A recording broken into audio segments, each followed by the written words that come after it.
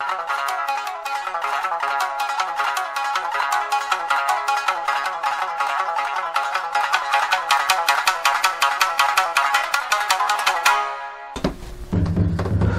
is up, my ninjas? Dart Frog Ninja here. Today is the day. As you can see, I have the live animal box in front of me. Let's open it up. Just picked it up. Sorry for the bad camera angles. I tried to do this quick because I want to make sure that these guys are okay. They should be fine, but it got a little cold. Oops, keep bumping the camera.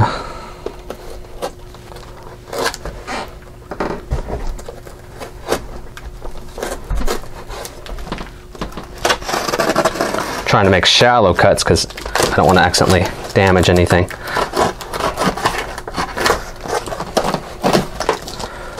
Okay, so far so good.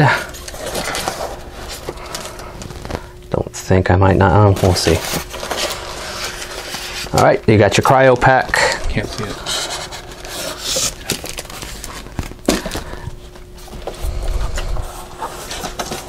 Let's see what we have. We got. All right. There's nothing in there. And they are both in the same container.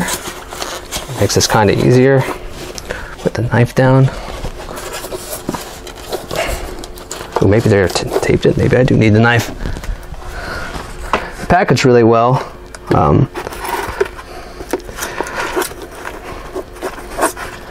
I see them both. They look like they're fine. Probably shook up. They don't know what's happening. Wow, they're really wedged in there. Okay, and they are out as the box. Good packaging job. There we go, the box is out. Now, as you can see that, there's one here, there's the other there. These are, again, mint tree bliss. They're probable females. They look like females, but they look fine and they're ready to go. The good news is looks like I'll be able to tell them apart. One of them looks like they have a little bit of black speckling on the top, which is kind of cool. This guy, or this lady here, and then this one here.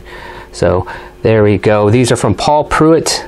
He owns Dart Frog Kingdom as well as Tropical Plant Kingdom. He specializes mostly in tropical plants, but he does have a dart frog collection. He's been in the hobby for 6 years. These frogs originally are from Fern's Frogs. She does great work. She goes a lot of conventions. She does not ship, but she does a lot of conventions, and you can order if you're willing to meet her at a convention. You'll get great frogs. But these are from her line.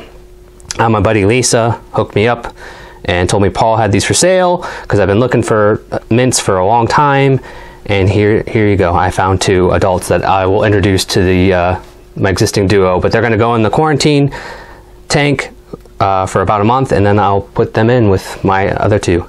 So hold on one second as I rearrange some things, and then we'll get them in. All right, my ninjas, as you can see, I popped the top off, and I'm going to give them a little bit of time. Let them hop out on their own. But again, this is their quarantine tank. This is only going to be temporary, only for 30 days, as I make sure that they're fine and healthy.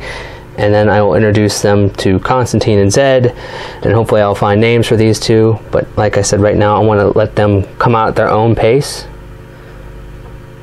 They look good. This is the one I was talking about that has the black speckles kind of on them, if you can see that there.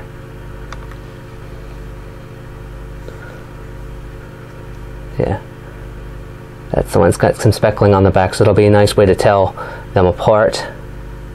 I might try to feed them today, I'm not sure, we'll see. And the speckles, it looks like it's about ready to leave the container and start exploring. I need to miss this. I miss this about once a day for maybe about 10 seconds. It's not a lot. It doesn't need a lot of moisture in there. As you can see, there's the humidity levels around 75–80%, so it's not bad. It's good for a good temporary holding tank. But there they are. Like I said, we'll see what they decide to do here shortly. I have one out, or one's about to come out, and the other is kind of still stunned as far as what's going on. They look good. They look fairly healthy. They look pretty healthy. Probably are hungry. Like I said, I'll give them probably an hour or so before I try feeding them, and let them get settled in, and we'll see what happens. I was debating about not feeding them today, but you know, they're Terribilis, so they definitely can eat. Oh, sorry about that. Looks like she tried to jump real high, and she might have hit the top, but she's fine. She might see herself maybe. So there's one out. I might have to give this one a little bit of a nudge. We'll see. But they look good.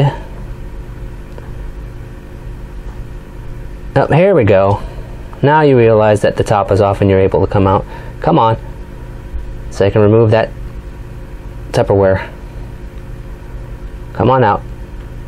I'll give you guys a nice little mist here, and then that'll be it, and then we'll see if I can get them to eat today. They look good. They do look like they're female. They do fit that female body type, but it's kind of hard to tell if Terribilis. Oh, and you're out. Cool. As they don't really have any kind of dead giveaways outside of the calling, the dark patch in the throat for males, and then the size difference. But they both look pretty big. They're about 18 months old. And it can take up to 2 years for them to fully sexually mature, and it could take up to 2 years for them to lay eggs. So I might have another half a year to wait, but we'll see. I'm interested to see what they're going to do when Constantine starts calling here, because he's calling every day, and we'll see. And then, as you can see, the one's climbing and exploring, so that's pretty cool. So I'm going to go ahead. And I'm going to end it here, and maybe I'll get a feeding video later if they decide they want to eat. Sorry about the reflection. This is a 10-gallon tank, so I don't feel comfortable keeping the top open. But I'm going to remove that container that's in there, maybe place some of that sphagnum moss and the leaves that are in their vivarium, and then I'm going to give them a quick mist, let them settle in, watch them for a little while, and then maybe, like I said, try and offer them some food, and maybe I'll record that. We'll see. So there you go.